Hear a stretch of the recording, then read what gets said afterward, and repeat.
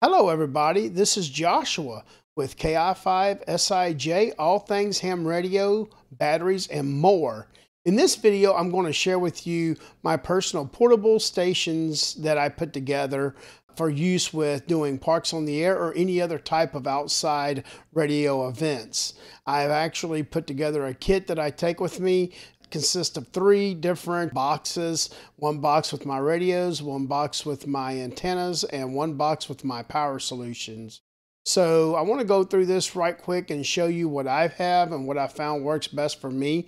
This is what I'm currently using. I have done some parks on the air. I've really had some fun doing outside type radio events. So without further ado, I'll go ahead and get straight into it. I recorded a quick video showing how I transport my radios. I have one of these dry boxes. I believe I bought this one from DX Engineering if I remember right. I will put a link to that particular box in the description of the video, but I'm just showing how I actually have them packed into this foam, and it's actually pretty nice how they actually fit in there. I've taken the box around to a few different places, and it's actually worked very well for me. So I actually have 4 radios packed into this box. I'll go through what the radios are a little bit detail a little bit further in the video. But right here, I'm just mainly demonstrating that I actually got 4 whole radios into this box, and I actually have all of the mics and all of the cables and everything necessary to get that all connected together. All right, so I'll go a little bit deeper into it now. What you're seeing is that the actual box itself. I believe I bought that from DX Engineering. I think they had a sale on them, and I bought a couple of them, and these have been really nice. Inside of that case, as I previously mentioned, I do have 4. Actually, I said 4. It's actually 3 radios. I actually have 3 radios and an antenna tuner.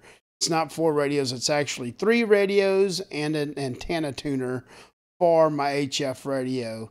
And I have all the necessary cables, all the necessary power plugs and mics and everything all stuffed into this one box.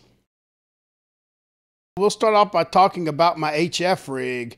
What I have here is a Yaesu FT891, and this particular radio seems to work really well for portable operations. I've used it on several occasions.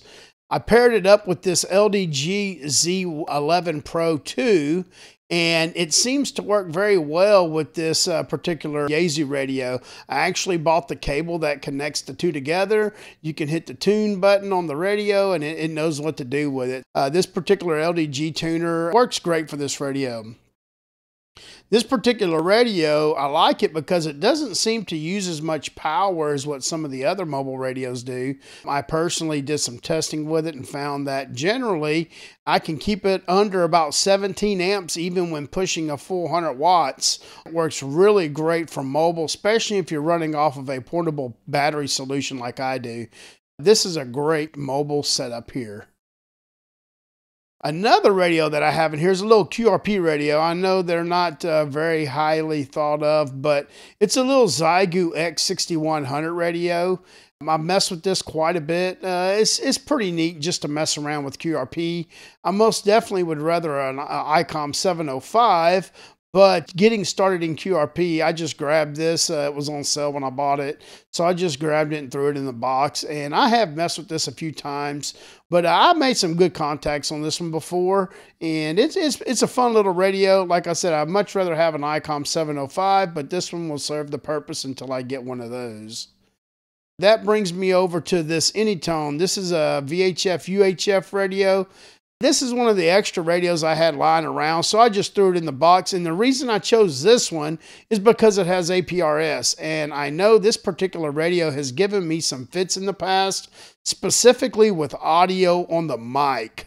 And after a bunch of research, I found out that it had to do with a firmware level problem. And I was able to resolve that by going to an older firmware. But after I got that resolved, I decided to just keep this and put it in my Go box.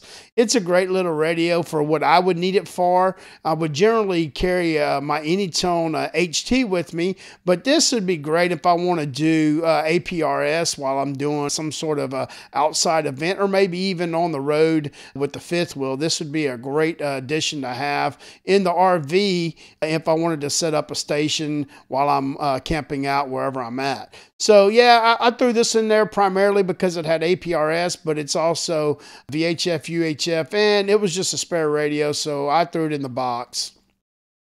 I'm going to move to the next section. I'm going to show you my antennas, and this isn't very profound. There's a couple of pieces of information I'm going to talk about that I do not have photos of, but I will add links to them in the description below. What I'm going to talk about is my antenna setup. I actually keep all my antenna stuff in one of these orange boxes like this, an orange ammo can.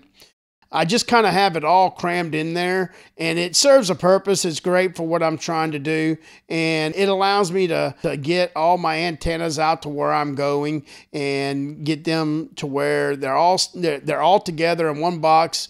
I grab it, I know all my stuff is in there for antennas, and I'm good to go. I actually have 4 different antennas in there, but I'm only going to talk about 3 of them because I only actually use 3. I'm going to start with some coax. I'm going to always have some coax. I generally carry 2 50-foot pieces of coax with me. This is some RG8X here. It's light, it's easy to grab, and I generally bring at least 2 pieces of RG8X.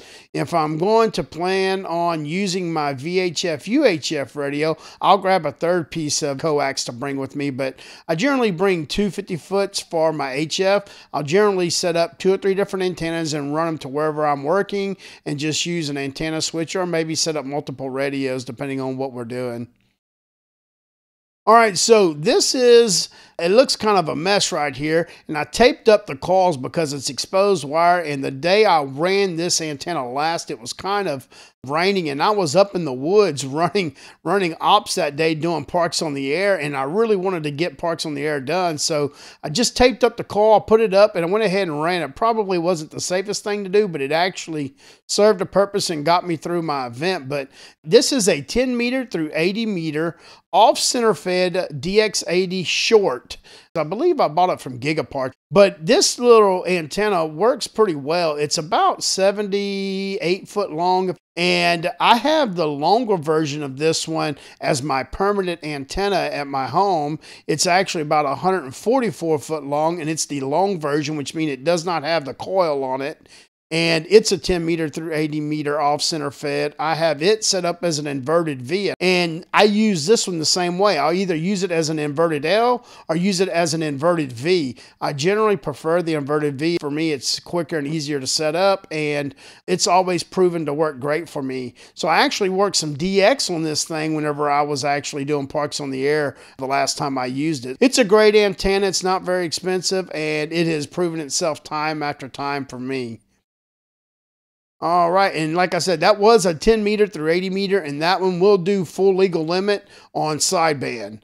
All right, and so this is a homemade 40 meter.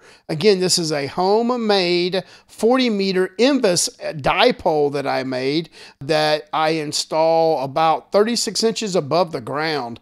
And this antenna was a lot of fun to play with on my last POTA activation as well. I worked a couple of parks very close to me whenever I did my last Parks on the Air, and this one was really fun to mess with. And it's very simple to make. You just get one of these little BNC to banana clip adapters here, and that's just some 16 gauge speaker wire zip line that I split and just made the little antenna there, and it works out great.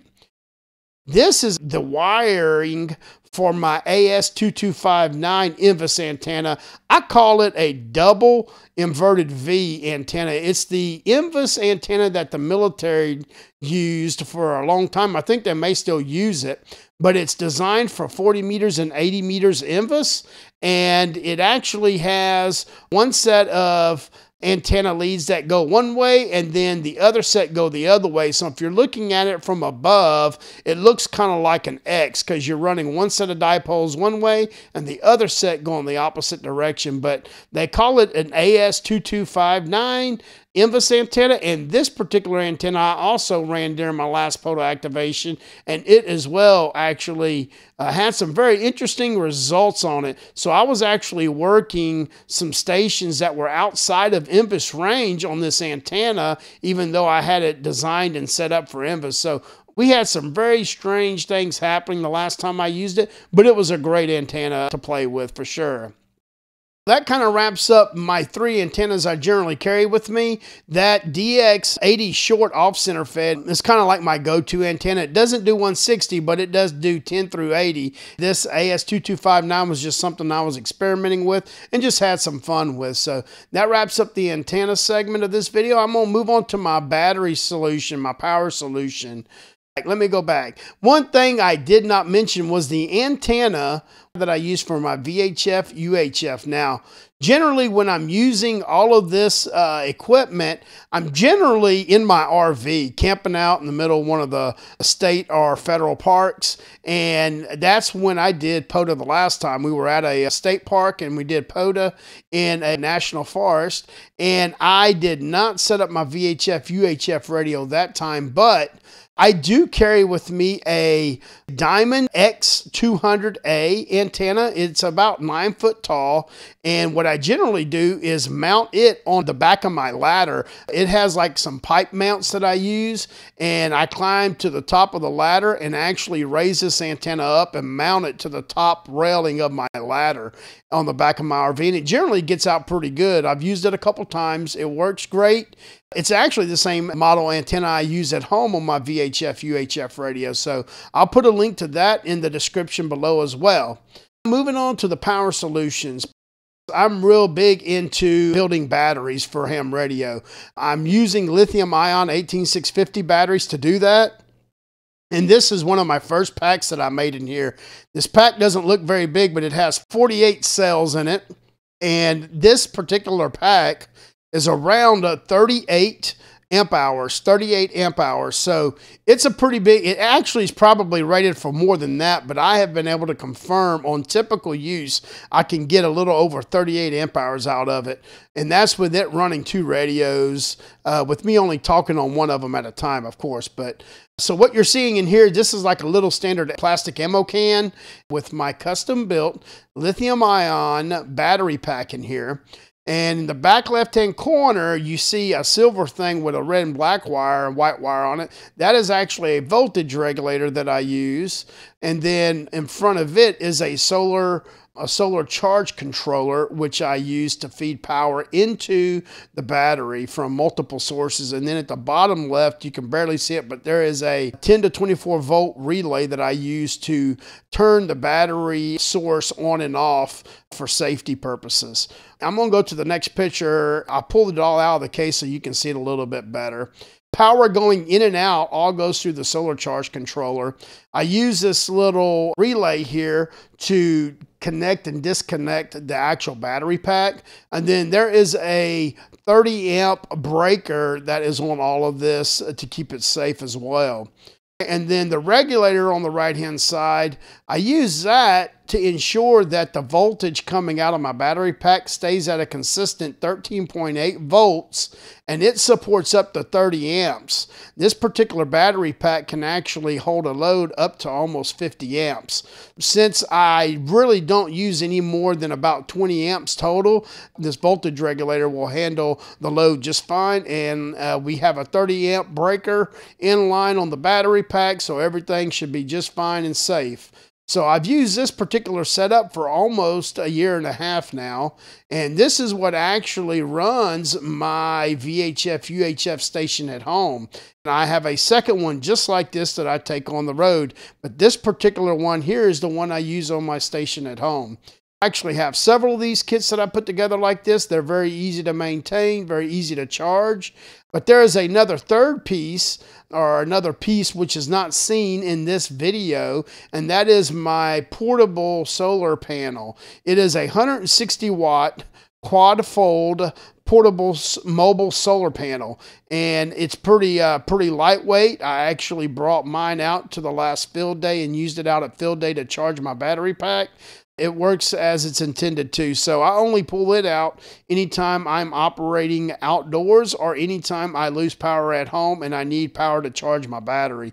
That is pretty much my mobile setup here. I have went through and showed you my battery solution, and I will be doing more videos on the batteries. I do a lot of custom battery builds. Just for reference, I'm using a 320 cell lithium ion 18650 built battery pack to power my VHF UHF and my HF ICOM 7610 at home. So I can actually power my radios in my shack for about 3 weeks with the particular battery pack I'm using right now. It's a little over 220 amp hours.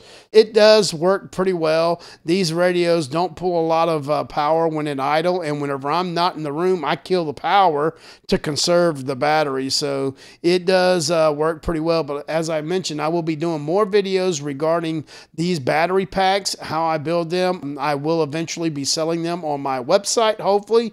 So that kind of covers my portable setup. I do use it for parks on the air. I've used it for some outside ops at home that I did just for testing purposes, and I plan on doing more parks on the air very soon. But that wraps up my video today on my Go Box for my radios, antennas, and batteries.